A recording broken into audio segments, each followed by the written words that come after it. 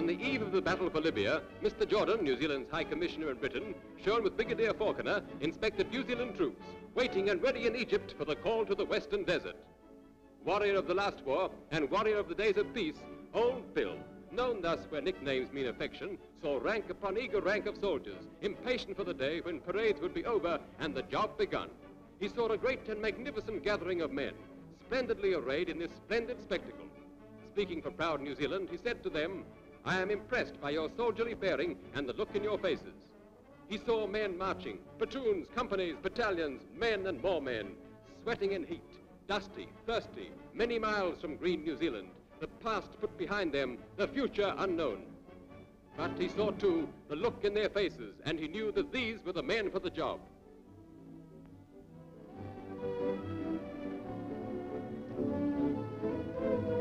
Not yet so close to gunfire, but getting closer, we can sometimes take time off to prove we're human. Changed from khaki to flannels, men from Trentham and Waiouru meet at cricket. That's Pritchard, New Zealand's best fast bowler. Galashan, New Zealand rep spin bowler. Here's Roundtree, first-class New Zealand wicketkeeper. Donnelly's a New Zealand rep. Stuart Wilson captains Trentham's team. He and Donnelly have found many famous players in the Army. While they played, Japan's bombers were loading up, and the air was soon to sound with news of a different sort. But they had their game, and good luck to them. Thanks to Pritchard, Waiouru had the better of a drawn game.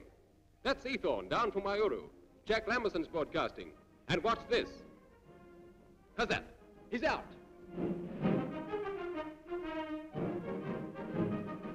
General Kinloch, Middle East commander, arrives to inspect the 1st Brigade of New Zealand troops formed in Egypt. For bravery in the field, he decorates 3 New Zealand soldiers. Brigadier Ingalls reads the citations. The Victoria Cross for Lieutenant Upham on the left. The DSO for Lieutenant Colonel Kippenberger. Here Upham receives his medal and ribbon.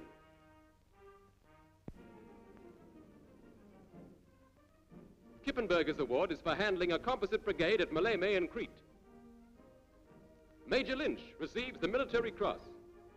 They have proved what courage alone can do. Back now in the Libyan battle, they are showing what courage is worth with arms in support.